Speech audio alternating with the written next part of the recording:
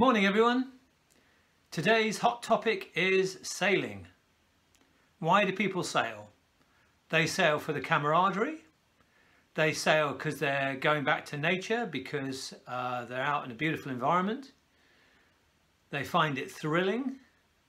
But more than anything, I think people really love competition. And they love moments like this.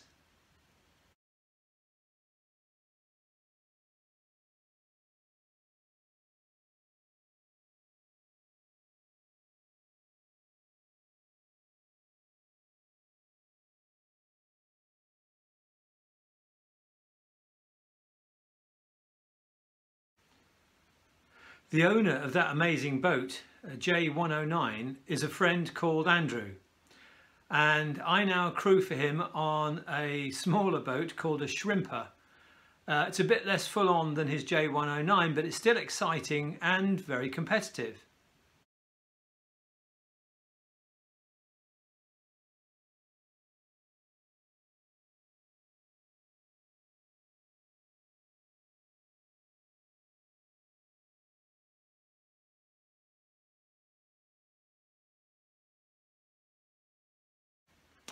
But what happens when you've been very wet, very cold, and sometimes very frightened once too often? Well, this is where model yacht racing comes in. You get all the competition, but you stay warm, dry, and relatively fearless. So let's have a look at model yacht racing. So I'm a member of Phill Radio Yacht Club, which is a beautiful club, and I'm very lucky in where I live that literally a mile down the road is a model sailing club set in the beautiful Phill Park, very close to the sea and very close to the centre of Phill town, and we have a very active and thriving club. We have over 100 members, and we sail every day in several different classes, and I'll just show you a couple of bits of video that give you a feel for the club, the clubhouse, and the setting and the location that it's in. So this is the clubhouse, and you can see this is our wonderful Phill Park yacht basin for our model yachting. And we can sail either side of that walkway, but this is the main area that we sail in, and that's the bank that we walk up and down when we're racing. These are the trees and the embankment where the railway is that creates a lot of shelter and makes the sailing tricky sometimes. So this is the clubhouse where we store all the boats. These are mostly the 8-metre boats that you can see here. There's one big A boat at the end there. You see how tall that is.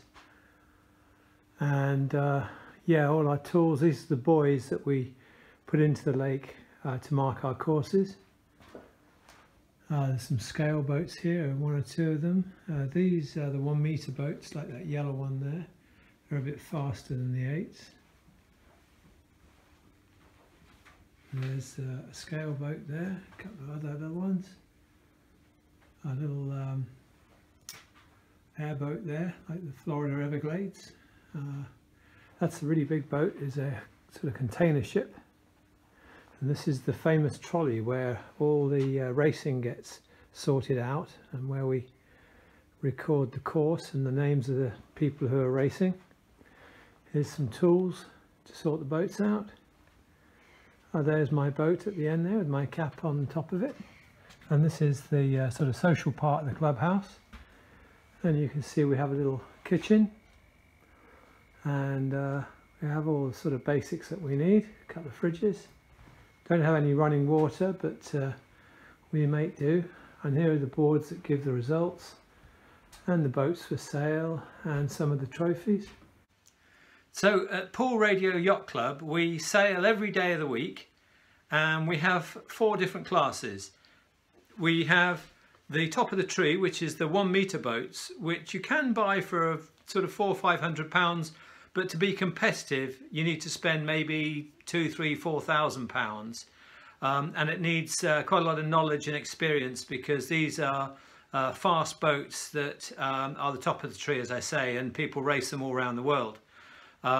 It's a much more serious racing, but that's fine, and you know, people really get into it and it's their thing. Beneath that there are another international class, which is the laser class, which is roughly modelled on a dinghy laser, full-size laser dinghy, and they are not too expensive, about £500, £600, £700 for a new one now, and we sail those as a class. And then a class that we're just going to bring in after the lockdown is a new boat to us called Dragon Force 65, which is a ready-to-buy, off-the-shelf boat. It's sort of plastic boat with set sails, and that's a really good way to get into racing, and we're going to try and promote that within our club, especially to bring new people, especially younger people, into the club. That boat is a one design, which means that everyone's boat is the same, so you can't spend lots of time and money developing a boat and fiddling with it to try and make it go faster. Everyone has the same boat, and that's how you sail. And then finally in our club we have the 8-metre boats, which are the boats that I mostly sail, which again are a one design. So they are sort of based on an old sailing boat from, I think, the turn of last century, and they have a sloping keel on them, which is good because if there's any weed in the pond or the sailing lakes, then obviously the boat can ride over it without getting caught. But they are really good fun boats. They don't sail as fast as the 1 metre, but because they're a one design, it's the same for everyone, so it's down to the skill of the person helming them. So that's the boats that we sail. So you just need to know a couple of the basic rules of sailing before we look at some videos. For the model boat sailing, it's like full size in that a boat on a starboard tack has right of way over one on a port tack. So a starboard tack boat, for example, has the wind coming over the right hand side or starboard side of the boat, and obviously vice versa for port. Also a boat which is nearer to where the wind is coming from, the windward boat, has to give way to a boat beneath them, which is the leeward boat, which is further away from the wind. A couple of other things. The class that I sail, the 8 metres, the boats must not touch the marks at the start or the finish line, but they can touch the marks that you go round during the rest of the course, whereas in 1 metre racing you can't touch any of the marks, and if you do, you have to serve a penalty turn. Similarly, there are other rules. So for example, when you are coming near to a mark to go round it, if you are within 4 boat lengths of the mark and you're inside another boat, but the nose of your boat is in line with some part of the boat that you're approaching, then you have a right to stay between the mark and that other boat. And they must give you room at the mark for you to go round the mark safely. So those are the basic rules, and you can bear those in mind as we look at the racing. So here you can see 2 of the boats that we sail at our club. On the left here is the 1 metre, so it's clearly taller than the 8 metre to the right of it. And on the 1 metre you can see it has a number of different adjustments that can be made to the mast and to the sails, and all different settings you can play with. You can see here that it has a long straight keel which ends up in a bulb weight at the bottom. That pot there is for the radio control gear that goes in there. Nice deep rudder on it, and if we come round here we can see the 8 metre, which is the one that I sail most of the time. These are heavier and not as tall as the 1 metre, so they're slower, but they are a fun boat to sail, and because they're one design, everyone has the same issues to contend with. So again, there's a little bit to adjust, but not very much. And here is the pot with the radio control, and if I just undo that, you can see down there the battery, and you can see the lever arm that works the winch. And if I pull that right in, you can see the sails come in and out. If I let the sails out and then pull the winch in, you'll see it slowly pull the sails back to the middle, and the jib and the main come in together. And here is the rudder at the underneath there, worked from the transmitter here. So this is the rudder control, and this is the control for the sails. And we can screw this lid back on, and using a handle we can take our boats to put them in the water. Okay, that just gives you a basic look at an 8 metre and a 1 metre boat. So we'll have a look at some of the racing now, and I'll show you some pictures of these boats, and we'll look at a couple of videos and analyse them.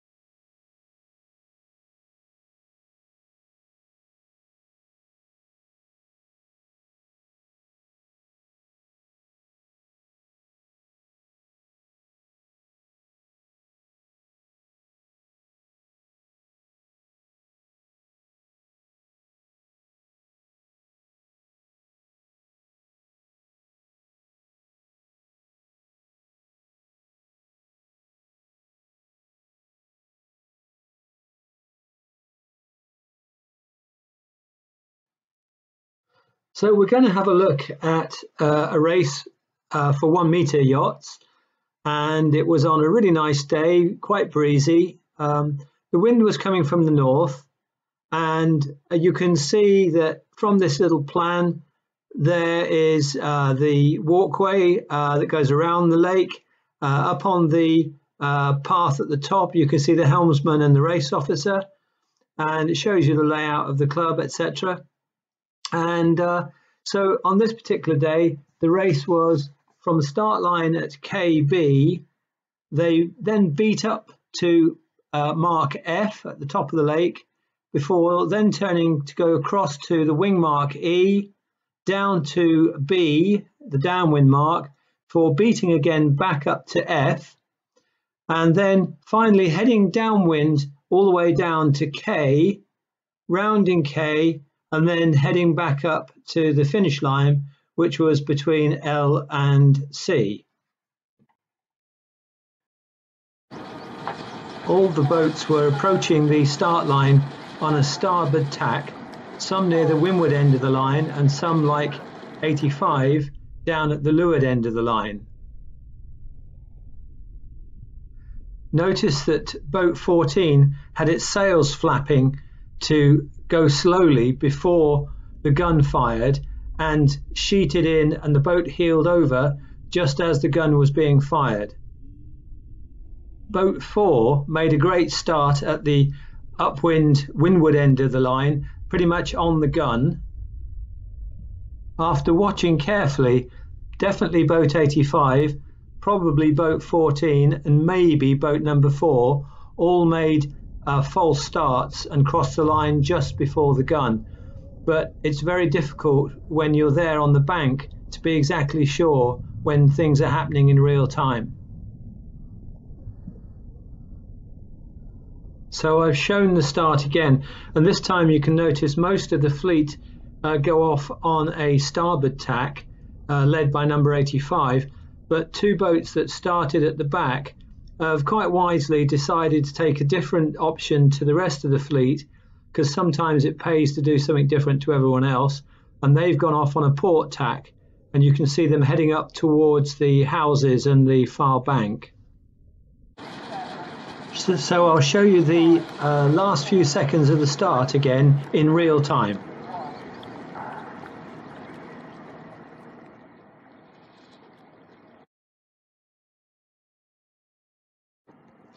White boat number 4 has right of way on starboard. Boat 85 doesn't on port, but 85 is far enough ahead to get past 04. In 1 metre racing, boats must not touch the mark. If they do, they serve a penalty turn. In our 8 metre racing, then we are allowed to touch the marks apart from the start and finish marks. Bit hard to tell from here, but it looks like 14 cut inside number 1 at the mark here, not leaving number 1 much room.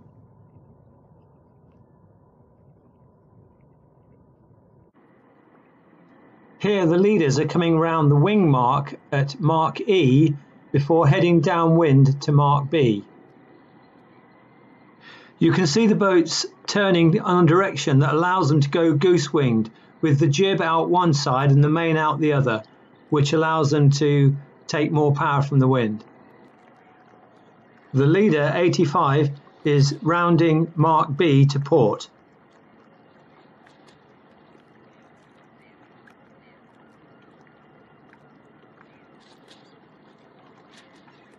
When boats get within 4 boat lengths of a mark, they have right of way to ask for room to go round the mark, and here boat 01 has, by look of it, an overlap on boat 82, so he has the right to stay inside and go round the mark before 82. But what happens here is that both of them seem to go a long way past the mark before turning, allowing 04 to nip in on the inside. Of course, 82 didn't have much choice. He couldn't turn up into the other boat.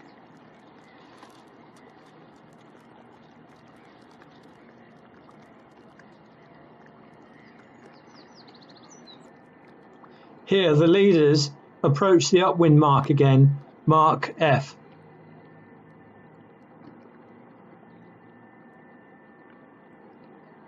They're heading straight downwind to mark K.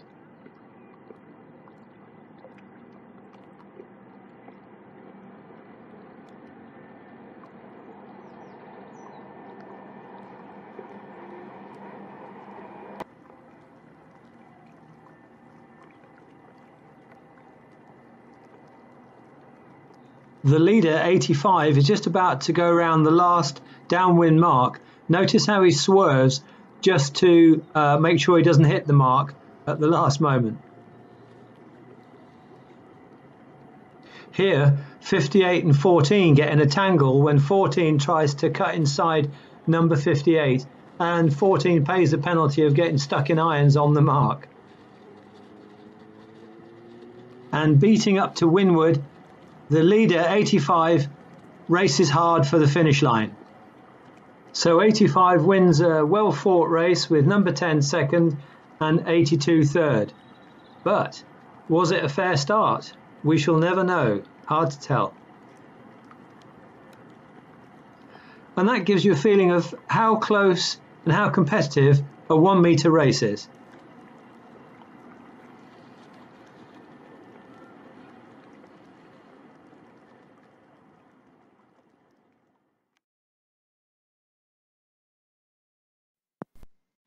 So this is a race for 8 metre boats, and the wind is from the southeast, quite a nice breeze, and you'll see the start line is from marks D to F, and we're going to watch the race in normal speed, and then we'll watch it again and analyse it with some slow motion.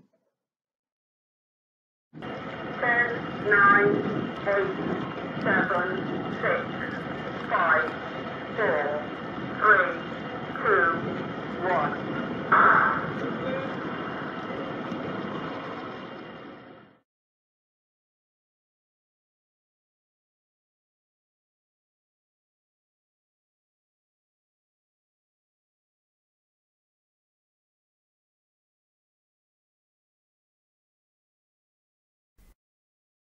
So let's take a closer look at that start. The start line was D to F, and we're going to look at it in slow motion and analyse each part of that start. So most boats were on a starboard tack as they approached the line, with the exception, I think, of 69, which was on port.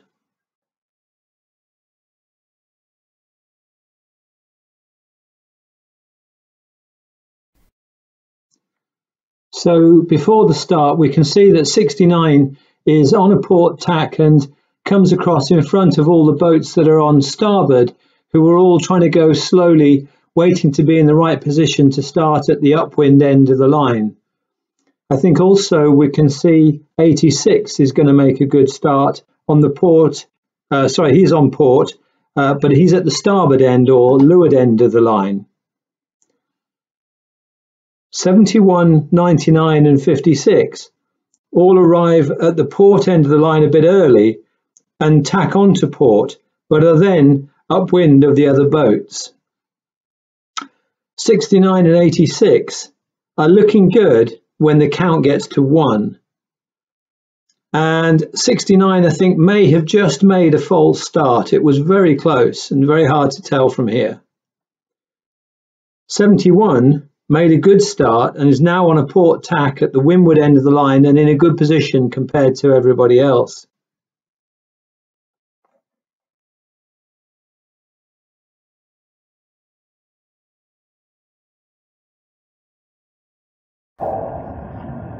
'69, '86 and 71 all made a great start, but the others already got caught in a wind shift and got held by the line and started a long way behind those other 3 boats. Just notice how 88 was trying to duck under the line to start, but just missed doing that and ended up having to do a circle round to start again. Finally, just notice how 56 and 72 get tangled up together and end up having to do a pirouette stuck to each other before they can eventually go over the start line. So I'll show you one more 8-meter race start. I'll show you 3 versions.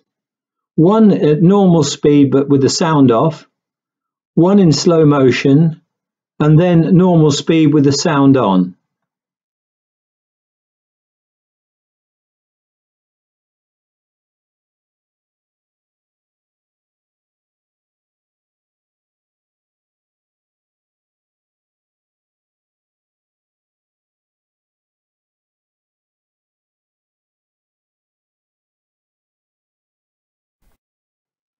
This time in slow motion, look out for boats 99, 69, 88 and 70.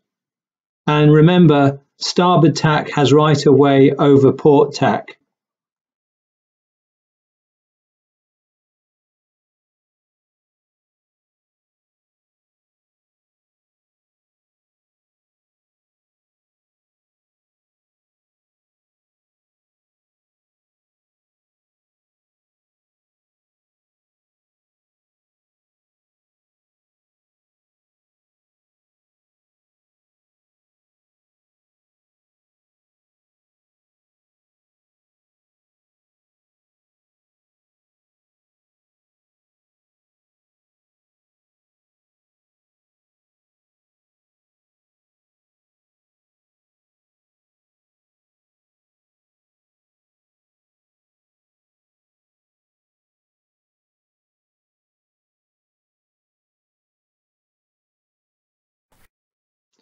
Now, for those of you who think that messing about with model yachts is boring and not for them, well, it can get quite competitive.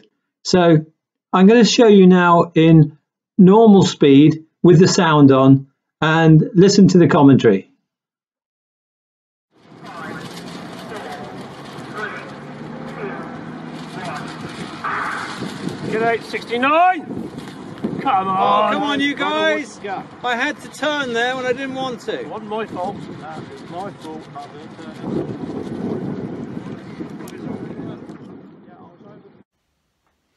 So that's given you a look at model yacht racing. I hope you found it interesting. We have a lot of fun down at Poole Park. If anyone wants to come and join us, that would be great. And we've got the new class of Dragon Force 65s coming once we can get back out there. I'd like to give some thanks at the end of this particularly to Mike Millard, who's a local guy who's a very good photographer that gave me the race videos to analyse, and some of the still photography, and to my friend Andrew, who gave us those wonderful photos at the start of this video. I'd also like to thank all my fellow sailors at Poole Park, and apologies if I've shown any in a bad light. I didn't mean to, and you can see that we have a lot of fun and it's quite spirited racing. But we all have a great time and we're all good friends. So that's it for this video. Come and join me again on Phil's Fun for Fogies. So take care, stay safe, and cheers.